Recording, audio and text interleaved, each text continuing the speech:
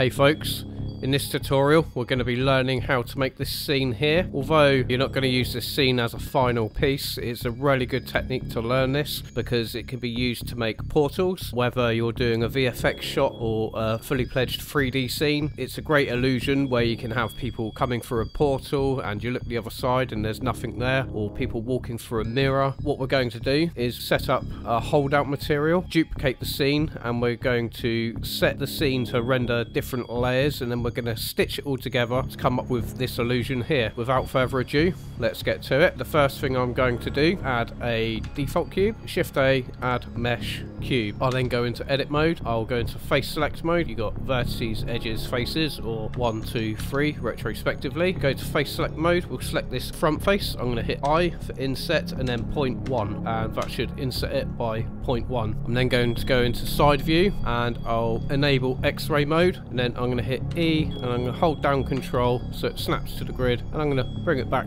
to around about there. I'm now going to disable the X-ray mode. I'm going to hit Control R and we'll add a loop cut, and I'll drag this forward to around about there, and we're going to duplicate that. So Shift D, we've duplicated that geometry, and then I'm going to hit F for fill. I'll then click P for separate, and we'll go by selection. So now it's a separate object, so I'll go out of edit mode. I've selected that object. We're going to name these. Name this first one box. This second one, I'm going to rename it to glass. I'm going to mute the glass, and then I'm going to hit Shift A and we're going to add mesh, and we'll go for the monkey. We'll go to the modifiers. I can add a modifier, subdivision surface, by clicking here, or alternatively I can hit Control 2 and that will add a subdivision surface at level 2. I'll then hit Z and shade smooth. I'll go into front view mode. I'm going to go into edit mode on Suzanne, and I'm just going to scale her down to around about there, just so she fits in there nicely.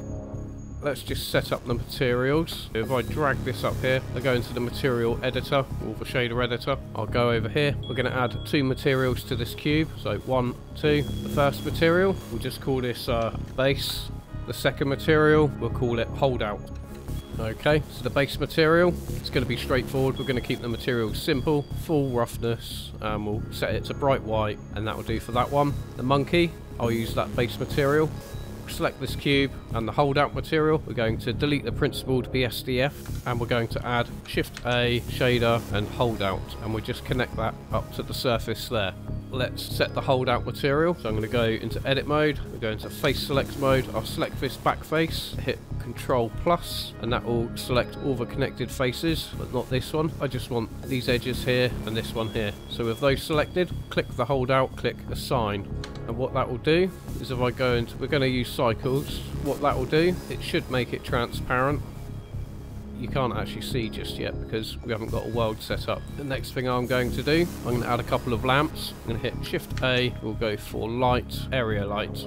We're going to front view. This is going to wireframe view so we can see what we're doing. I'm going to drag this up on the Z axis, so G, Z. I'm going to snap it to the grid. I want to make sure that it's below the ceiling of this cube, so G, Z, and we'll just bring that down to around about there. I'm also going to change the size while I'm here. So we'll just bring this out to around about there. Just make sure that it fits in nicely. Excellent, it's not touching any edges. Go into render view, and I'm going to change the colour to, say, maybe blue, a nice light blue. Set it to 25 watts. Let's just set up the glass material. I've reactivated my glass material. Go into the materials, and I'm going to click new. With this, I'm going to delete the BSDF. I'm going to add Shift A, shader, glass, and we'll plug that straight into there. See what we got. Okay, we've got the glass shader. I'm going to hit Shift A, add texture. We'll go for noise texture. You'll have to enable the add-on node wrangler. So go into your add-ons, preferences, type in node, and then with this one here, make sure that that's enabled. When that's enabled, click your noise texture and hit Control T, and that will add these 2 nodes here. I'll then drag the factor into the roughness, and I'm going to change it to 4D, and then hit Shift A, add converter color ramp. Chuck that in between there. Now we'll bring the black across, and we'll bring the white across. You can kind of see what's happening now. I'm going to take the detail up to 4 and the roughness up to 0.75. Maybe I'll add a bit of distortion as well, 0.25, and we'll bring the scale up to, say, 8. We're just going to drag these flags and I'm also going to set it to ease. So now there's a bit of roughness, it's kind of like a dirty window. Maybe I'll drag this white value down a bit, and we won't have it pure white. We'll have it set to say 0.25 or 0.3, maybe 0.4. I'm going to set up a world texture now, environment texture. I'll set the strength of the background. If that's not there, you go to shader and background, and that should add this node here. I'm going to set that to a value of 1. I'm going to hit Shift A, add texture, sky texture. I'm going to plug that into here. It's going to be way too bright. I'll actually set this to say 0.1, and I'll drag the sun intensity down to maybe 0.25. I might need to bring it down a bit more. Let's just add a ground plane. So I'm going to hit Shift A, add mesh plane, and then go into edit mode, and we'll scale that up by 10. Go out of edit mode, and we'll drag that to the base of the cube. G, Z, drag it down to round about there, and I might add a subdivision surface just to round it off. We'll give it maybe 5 on the viewport and the render. Let's just see where we've got so far. So if I click this button here, yep, as you can see, the holdout material is actually see-through. The default scene in Blender is a grey background, and that's what that's replicating. So it's actually like a transparency pass. So if I go over to here, into my render tab, and I go into, where is it, film, and then enable transparency, you can see what's happening. But we've still got Suzanne inside here. I'm going to hide my glass. I'm going to select this lamp here, go to front view, go into wireframe. I'm going to hit Shift D, duplicate that, and then rotate it 180 degrees, R180. And then we're going to drag this down on the Z-axis, and again we're just going to make sure that that's 1 notch above this floor plane here. G, Z, go into render view, and we're going to change the colour, maybe something like orange. I'm going to change the value of the shader. So I go to object view, we're going to select slot 1, which was the base material, and I'm going to turn this down something around there, just so we got a nice medium point. We can see the detail in there. I might even take Suzanne and just rotate her on the x-axis slightly, just so we get a bit more shadow on her face. You can see her features. Not that it matters too much, because it's not about Suzanne, this is about the method. Select my glass. Now as you can see, when I've selected my glass, you can see the lamps on the glass, and we don't really want that effect. We want to be able to see the box itself. With the area light selected, we're going to do this for both of them. We're just going to deactivate transmission. There you go, it's disappeared. And on the orange one, we're going to deactivate transmission, and we can't see it now. We can just see the cube, which is what we want. So now we're going to arrange our collections. We're going to select the area, the 2 area lights, the box, the glass, and Suzanne, and we're going to hit M for move. We're going to add a collection, and we'll call this box, and we'll just move it into that collection. And then this ground plane, I'll just rename this ground. With the ground selected, I'm going to hit M for move and add collection, and we'll call this holdout, and we'll move it to the holdout collection. We're going to have to enable some extra features up here. By the way, if you can't see all these icons here, just enable them here. We're going to enable these 2 as well. So now we've enabled those 2. I guess the next thing to do is set up a camera controller. So I'm going to hit Shift A, add, and we'll go to empty, and we'll choose sphere. I'll just scale that up a little bit so we can see what we're doing. I'm going to change this back to my timeline editor.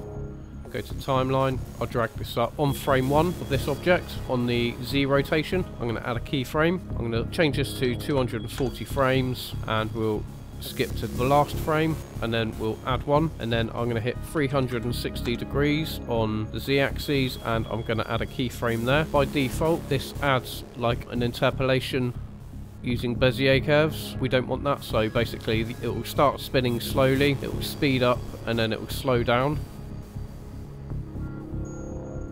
We don't want that interpolation, we just want a constant speed. With all these keyframes selected here, I'm going to hit T, and I'm going to change the interpolation type to linear. Now it should just be a constant speed.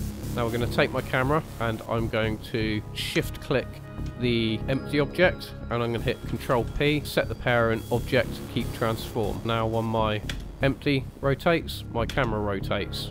This empty object, I'm going to move to the main collection, so M for move, and I'm going to select that collection. I'm just going to close this graph editor window. I'll reduce the size of my timeline, we don't need to see that. Right, so the next thing we're going to do is we're going to duplicate the scene. So I'm going to hit this button here, and I'm going to select full copy. So now we've got 2 scenes. We'll select the first scene, and we're going to go to this holdout collection, click this button to disable it. We're going to go to the second scene. We're going to mute Suzanne. We're going to mute the lights. We're going to select indirect only for the box collection, and for the box object itself, we're going to go to visibility, and we're going to mute diffuse, glossy, transmission and volume scatter, and we'll do the same for the glass object. Mute those. I'm then going to switch back to the first scene, and we'll go to compositing, click use nodes. Before I do that, we'll go back to shading, and we're going to go to this layers tab on scene 1, and we'll go to passes, and we're going to enable environment, and we'll do the same on the second scene, scene 001, enable environment. Switch back to the first scene, and we go to compositing. Now we're going to duplicate this render layer here, Shift D, we'll add that there, and then we'll set this one to the second scene.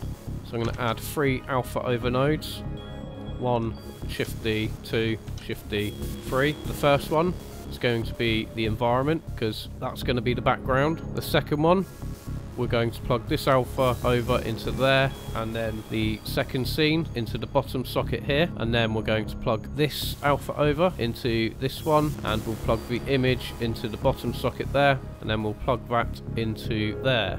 So now when I go to render, it's going to render out both scenes, and then it's going to automatically composite them together. I'll show you what these do in a minute, but before we do that, so we'll make sure that we're on scene 1. We're going to change the render settings, light paths. I'm going to deactivate caustics on the reflective and refractive. I'm also going to change my max samples to 256. I don't need it too high.